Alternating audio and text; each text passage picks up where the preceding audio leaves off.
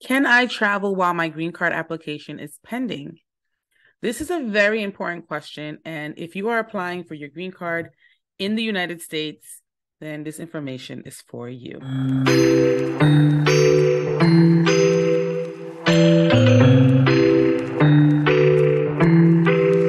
Hello, everyone, and welcome to the Immigrant Blueprint channel. If this is your first time joining, welcome. My name is attorney Ebony Anuforo, and I represent clients in all 50 states and around the world with immigration law matters.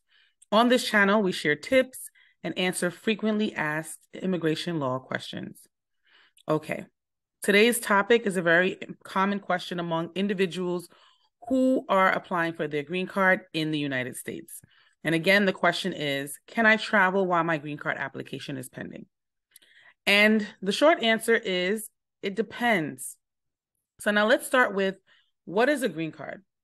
A green card, also known as a permanent resident card, is a document that proves that an individual has permanent residency status in the United States. Now, with a green card, it allows you as the green card holder to live and to work in the United States on a permanent basis. Now, in order to apply for a green card, you must have a particular immigration qualifying benefit. So, for example, you can apply for your green card based on sponsorship from an employer, or you can apply for your green card based on sponsorship from a family member like your spouse, your parent, or your child. Okay, now let's go back to the main question, which is, can you travel while your green card application is pending? And the answer is yes, but only if you have been granted something called advance parole. Now, as an applicant for adjustment of status, which means that you're applying for your green card within the United States, you will need to have a travel document if you plan to leave while your green card application is pending. So while USCIS is reviewing your application, they're adjudicating and trying to make a decision, you're going to need to have advance parole. Now, most people applying for their green card through adjustment of status will typically apply for both their work permit and their travel document, also known as advance parole, at the same time. Now, advance parole is issued by USCIS, and it allows you to not only travel outside of the US, but most importantly, it gives you permission to return back into the country while your green card application is pending. Without advance parole, leaving the US while your green card application is pending could result in the abandonment of your green card application. Now, there are some limited exceptions for those individuals who are here on what is known as a dual intent visa, such as an H-1B or an L-1 visa.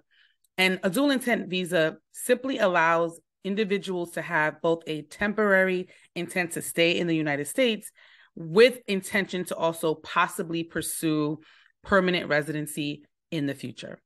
Now, if you came on a non-immigrant visa, like a B2 visa, which is a visitor's visa, or a student visa, and these visas are known as non-immigrant intent visas, then you would need to apply for advance parole. Otherwise, you risk the possibility of being stuck outside of the country, in addition to losing your current green card application.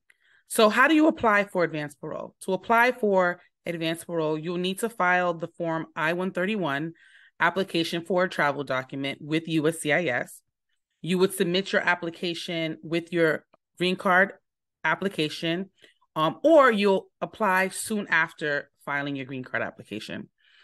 It's also essential to note that obtaining the advance parole does not guarantee that you will be allowed to re-enter the United States.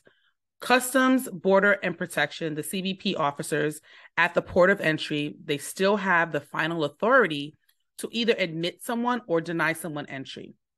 However, most people have no issue traveling and returning back with an approved advance parole.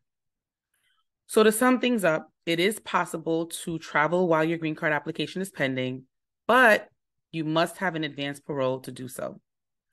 Therefore, I highly recommend that you consult with an immigration attorney to ensure that you have the proper documentation and information before you decide to travel outside of the US.